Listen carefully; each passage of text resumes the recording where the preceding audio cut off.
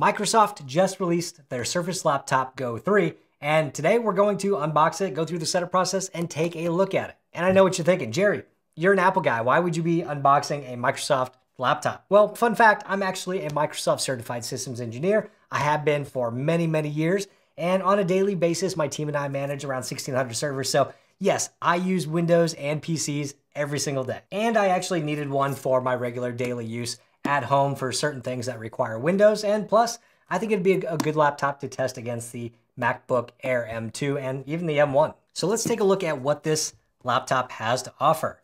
Again, Microsoft Surface Laptop Go 3, and this is the platinum color. It does come in 4 or 5 different colors, but I like to stick to the basics. This is the base model, $799 starting price. It is a i5 processor, and it's got 8 gigabytes of memory and 256 gigabyte SSD. And it's been a while since I've owned a Microsoft Surface device. I used to have a Surface Pro 8 and we had a Surface Go. Actually, we had 2 Surface Go's.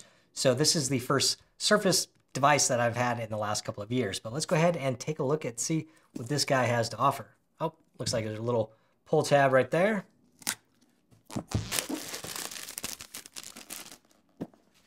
And there we are. All right. So up top, we have the Microsoft Surface tablet, which is, I think, a 12.4-inch display. Got a power cord. And we got the power brick. And on here is the Microsoft Surface connector or Surface adapter or whatever it's called for power. And in here we have, I have no idea, probably not an Apple sticker, would be my guess. Welcome to Surface, and not much. All right. Well, that was easy. Now, I probably won't be using the power adapter because the new Surface does have USB-C, and I usually prefer to charge that way rather than have additional cables if I don't need them. So we'll just go ahead and stash those away. So Microsoft's packaging is actually very Apple-like nowadays, it seems. It feels pretty good, it looks good, and I want to keep this intact because I'm crazy like that, and I like to basically wrap these up like new when I sell them in the future. So there we go, the Surface Laptop Go 3. That feels different. It definitely doesn't feel like a MacBook. The top of the case is aluminum, but the bottom is definitely plastic and rubber. So it's definitely got a different feel to it. On the left side, we have a USB-A port, a USB-C port, and a headphone jack. And on the right side, we have that Microsoft dock connector or Surface dock connector. And now the best part of getting a brand new laptop is that first time you open it up. And look at that.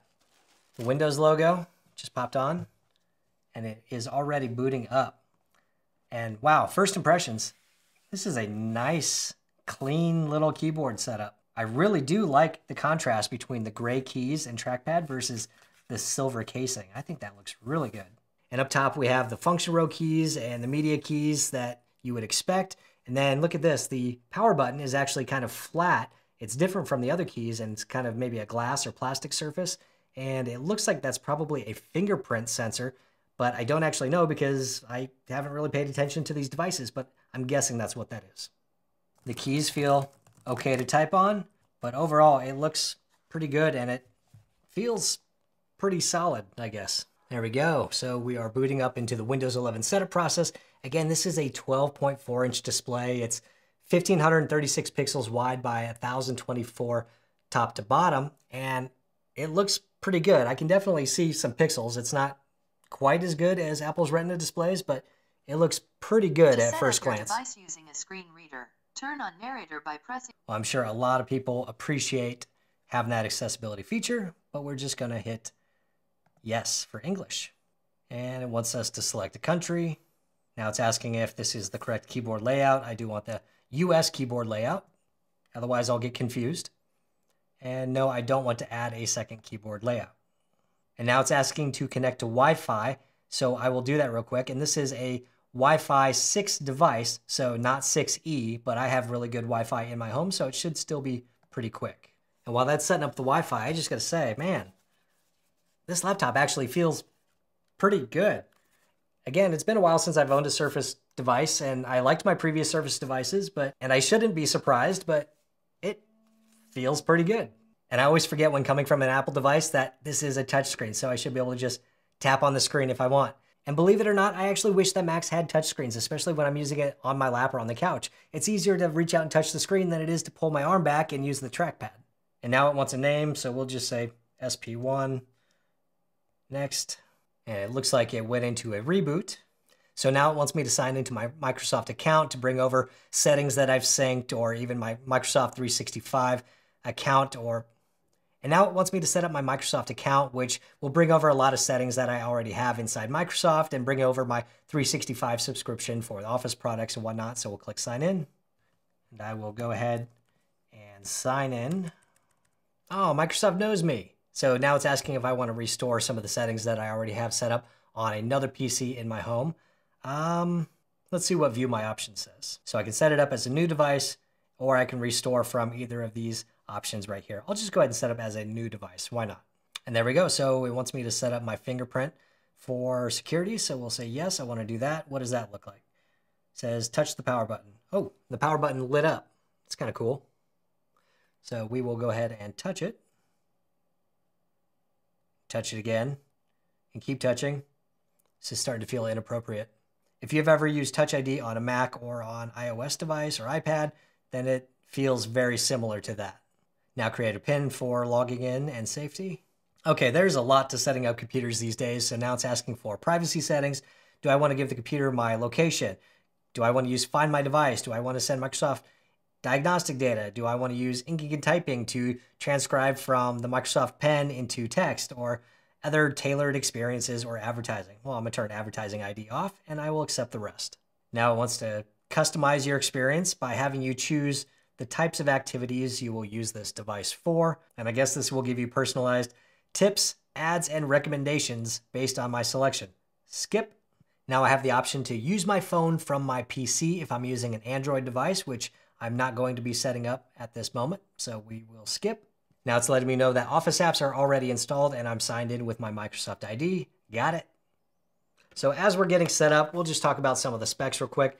Again, this is the base model Surface Laptop Go 3. It starts at $799 for 8 gigabytes of memory and a 256 gigabyte SSD. And 8 gigabytes of memory for anything over $500 should not be the minimum. We should be at 16 minimum for Windows, for Mac, for everything, but I digress. This has an Intel i5 processor, an i5 1235U, so I'm curious to see how that performs against the M1 and the M2 in the MacBook Airs. It's got the built-in Intel Xe graphics, and I have no idea how that's going to perform, so that'll be interesting. We have a 12.4-inch display at the signature Microsoft 3:2 aspect ratio. It's got 1000:1 contrast, so just regular LCD, nothing special about that. We'll go ahead and get logged in here. There we go, logged right in with my fingerprint. Fantastic. And supposedly these displays are individually color calibrated. They have 10-point multi-touch, and they have Gorilla Glass on the front. Well, of course, there's no glass on the back. And Microsoft says that we should get up to 15 hours of battery life with the Surface Laptop Go 3, which is plenty to get through a regular workday. So I'm curious to see how that holds up. And on the inside at the top of the display is a 720p camera. We'll test that out. It's got omnisonic speakers with Dolby Premium, which I don't even see the speakers, so they must be down here somewhere. And some dual far-field microphones. Oh, something fell. But there we go. We are into Microsoft Windows 11. Look at that pretty little flowery thing. I don't know what to call it. It's probably called something. So that was the setup process of the new Surface Laptop Go 3. Let me go ahead and check out the camera real quick. So here is the built-in camera inside the Surface Laptop Go 3. It is a 720p camera, and you know, it looks like a 720p camera. So, you know, let me know in the comments down below what you think of it. But it definitely isn't very bright, even though it's blowing out my forehead, and there's just not a lot of detail in the picture, but yeah, whatever. All right, so now we're going to go ahead and test out the speakers in this real quick. We'll go ahead and turn the volume all the way up and hit play.